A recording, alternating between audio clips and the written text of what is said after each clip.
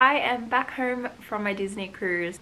That was an incredible experience. The post-Disney blues have definitely hit.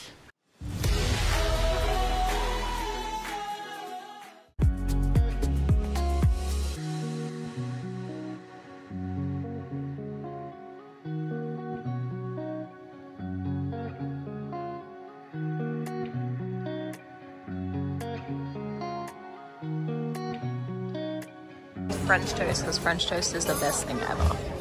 Look at it, it's so good. Breakfast is done and now it's time to get off the ship. I don't want to go. Can I just book a spontaneous cruise, like, and do this again? Next season, I'm definitely coming back and doing this again. Our boarding route has been called and getting off the boat. It's been so much fun, even though my mum couldn't join me for some of it because she was seasick. It has been an amazing trip. Off we go to deck 4.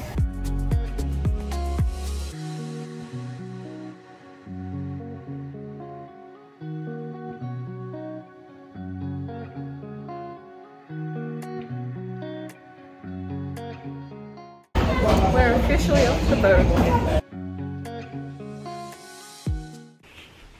Hey guys, I am back from the cruise and I am back home.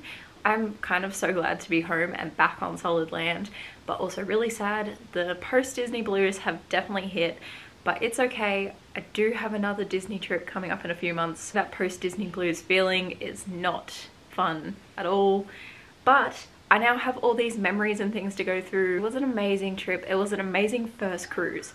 I'd always said, like, if I went on a cruise, it had to be Disney. I just never thought they were actually going to come to Australia, so the fact that we got them here was awesome. The actual staff on the boat, all the crew members, wow, amazing, amazing, amazing. All super friendly, all willing to help. Like, it was the friendliest cast members I have ever come across. Like, they were amazing. Our wait staff were incredible, our servers, our host for our room. I loved coming back to the Tower Animals and the chocolates every night.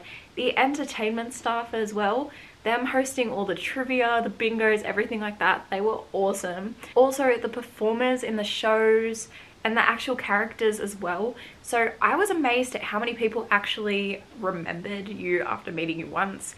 There was a photographer that I saw at a lot of the character meets, and every time I took a photo, because the first time he took a photo with me I blinked, he always reminded me not to blink. Just amazing. Like, I met Belle on the first day, she remembered me on the third day, Rapunzel remembered me on the third day as well at Royal Gathering, and Tiana even remembered me from the night before at Tiana's place, and she remembered that I was sitting on my own because my mum had left the restaurant for a little bit, and she remembered that I was sitting on my own, and then she was like, oh, I didn't meet you last night, to my mum. And like, it was super sweet to actually have that interaction. She even remembered what color dress I had on, so that was a whole heap of fun. I definitely completely embraced the experience this time. We're doing all the different outfits and things like that. I've wanted to do that at Disneyland, but it just is a little bit harder because we don't have the ability of like luggage, because now Qantas has limited us to 1 piece of luggage. Thank you, Qantas. But we just don't have the room with luggage. Like, yes, I could pick an airline or I could buy an extra bag, but I don't really want to. Nice to actually embrace the whole experience of doing some Disney rounds and some more like Disney inspired outfits with the restaurants. I'm so excited to book another cruise. My mum has tapped out. She was not good, very seasick, which was a shame because obviously we had booked the cruise to go on together, but that's okay. It's not okay, but it's unfortunately what you kind of sign up for. I could have been seasick as well. It was my first cruise that I'd gone on and I didn't know how I was gonna go. Anyway, let's get on to the merch because I could sit here for ages and just keep talking Disney all day. So I'm going to show you some merch that I got. I'm actually pretty proud of myself. I restricted with what I bought. I set out to only buy what I had originally expected for the most part. And let's get started to the merch. So first up, I got this little Duffy bear here. So this one is actually for my friend who went on one of the Brisbane sailings. They weren't able to get Duffy, he sold out. So she asked me if he was on my cruise, if I could pick him up for her, and yep, he was there. And look how cute he is. He's got little Mickeys. He has a little Mickey here as well. He is adorable. I'm kind of low-key thinking I should have got one myself, but also like I didn't need one. But it's so cute, and it's even got like a little book. It's adorable. And this one was $29.99, and all these prices will be in USD, and obviously because we're at sea there is no tax included. I got some pins because I can't go anywhere Disney without getting a pin. I got this one here. So this one was actually marked down, so I think it was yellow. I think for memory that was about $18-20. And I checked my receipt later and realized that this was down to $6.99. So that was a bargain, and a very welcome bargain. So if you're on a future cruise, make sure you look out for this one. Then I couldn't not get this pin. So this is the inaugural sailing pin for Australia and New Zealand. It's got Minnie and Mickey, the kiwi bird, and also a kangaroo on it as well. Love both of these, and also very happy that this one was cheaper than what I originally set out to pay. Next up is my favorite category. Like, what can I say? I love collecting. I only got 2 pairs. I'm proud of myself for that. I did want to get the pair that had the blue sequins and the white striped bow in the middle with the little anchor, but I decided to instead go with these ones. These are the Disney Cruise Line ones. They're a bit more of a brighter color. They're not a Loungefly ear or anything, but they do also have some embroidery down the side and the little Disney Cruise Line logo emblem in the middle. It's really cute. The bow is like tulle behind it, and yeah, they're really nice. I'm very happy with these ones. I don't have anything similar to these, and I did like that they were completely Disney Cruise Line. That was what made me choose these ones over the other ones, and those other ones sold out like straight away as well. I wasn't going to get these ones, but I saw them in the shop and was like, okay, I think I should get them. It's the Wonder specific ears. So there's a bow in the middle with a little bit of rope accent, and then they're hanging off the side of the boat here, and super cute. There's no embroidery or anything on the side of these ones, but yeah, they're just really nice. And they did also have some of the 25th anniversary things as well. I decided not to get any of it. I was very tempted. As much as I wanted some of this stuff, there is a limit that I had to try and stick to some extent. So that's just where I was. On the last night, I actually ended up deciding to go get one of these Tervis tumblers. I'm always hearing Tim Tracker constantly rave about Tervis tumblers and how much he wants one. And this one's really cute, and it's got the logo of the trip, and then Disney Wonder on the back, just stainless steel on the inside with just a lid. This one was originally $44.99. I had a sign to say that it was down to $30, but when I took it up to the register, they were down to $19.99. Yeah, there were only a few things that were kind of marked down. There's some things I assumed they might mark down a little bit more a little bit later. But yeah, for 20 bucks US, I am incredibly happy with this. I got 2 because one is a gift for someone. I also got this little ornament. So they had a whole heap of items that were 2023 Disney Cruise Line. So they were all dated and they all said 2023 on them. This was marked down to $7.99. Normally the ornaments are like $24.99 at least. That was a really good bargain. And then on the back as well, it's got that. Very big bargain. Very happy with that because I wasn't going to get an ornament, but for $7.99, how could I not? Yes, I know, just because it's on sale doesn't mean I need it, but when it's Disney, it's extremely hard to say no. I'll also continue on with the rest of the 2023 merch that I got. So I picked up this shirt as well. It's in an extra large. I'm gonna wear it as an oversized shirt or as a pajama shirt. This was down to $9.99. Like, these shirts are normally $30 at least. This one was originally $34.99, but was down to $10. As an oversized shirt, it's really cute. I also didn't really mind that it's dated because technically the Australian, like first Australian New Zealand season started in 2023, so that's okay with me. I also got this jumper, which you might have seen in some of the previous vlogs because I wore it on the cruise ship because I was incredibly smart and didn't take a jacket. I took a cardigan, but that was not warm enough. It's just this beautiful mint green color with 2023, and on the back we've got Captain Minnie sitting there.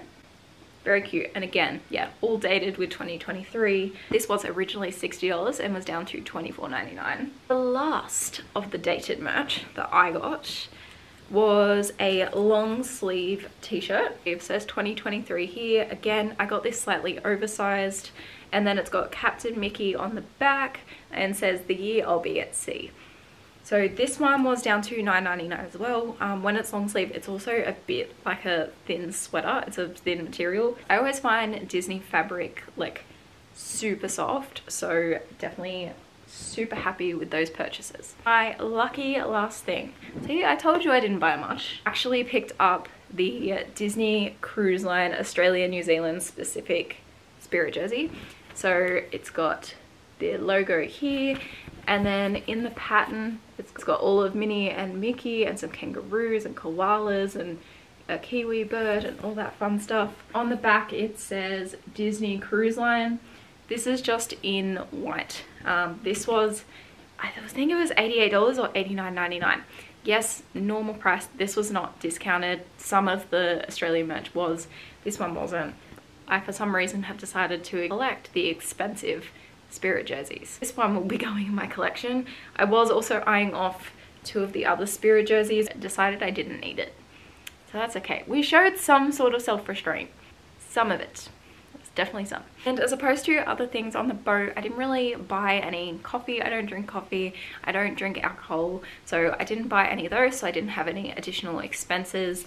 Dinner, didn't purchase anything separate, so it was all included. So that was like a good thing that it came to. Obviously gratuities is added on. It was $43.90 US for our cruise, and my mum and I each had gratuities that were then split between our servers and hosts and hostesses. Now I'm going to run you through some of the extra bits that I actually got on the cruise. So we played bingo on the third day, which was our day that we were in Eden in the morning and then were back out at sea coming back to Sydney, and we decided to play the 5,000 mega jackpot one.